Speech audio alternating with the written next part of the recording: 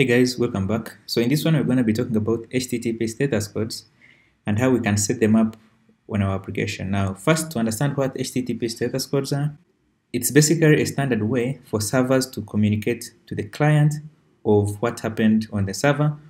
Now, as much as we can be able to, on the server, let's say send back a message like, yeah, something was created on the server, or hey, something was deleted.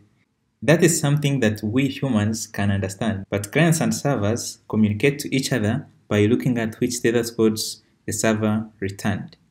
So for example, here I'm on Instagram.com and I've filtered all my requests to only return the XHR requests. So you can see here that the status for all these requests was 200, meaning that things were fine. Now we need to be able to tell which one to send back to the client depending on what exactly happened. So when I sign out, you can see that now we have some other status codes here. And this was, of course, issued on the Facebook server back to this client, so this client can know what to do. So this is the Twitter login page. Notice that when I enter a username that doesn't exist and I click next, they go ahead and send us a 400. Now, understanding this status codes proper is very important, just so we can understand what clients would expect and how they would interpret these errors.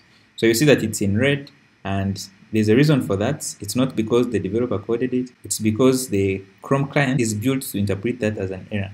So what I'm going to do is in our application, so I'm going to go here in our app, so I'll just go to Constants. So in Constants, remember we set up this file here, and then I'm going to bring in these status codes here. So you can see that they all start with HTTP and then the code.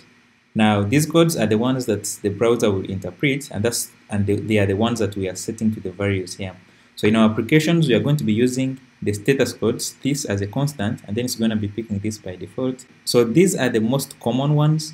Now you can differentiate when to use this or when to send this by looking at what you're doing. Now on a server, if something we want to send back to the clients is something informational, so you will want to use some of the status codes that start with 1. If we want to notify that something was successful, we want to use ones that start with 2.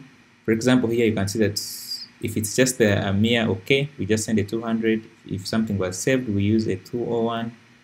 So if there's nothing to send back to the client, we send a 204, and the client will perceive these as successes. So if you take a look at the redirect one, the ones that start with the 300, so 300, so 301, 302, and the like, those ones will represent that there was a redirect on the server. It might be permanent, so be sure to take a look at the difference with the naming here. So we also have the client. So if the user, if there's like a validation error on the client, we would be using like a 400.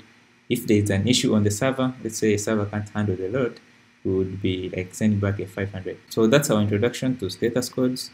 Now in the next one, we're going to start registering a user. So when a user has errors, we will come in here and we'll check if we want to send them like bad request.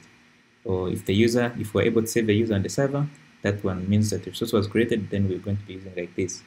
So by the end of the series, we will possibly have worked with most of these. So that's going to do it for now.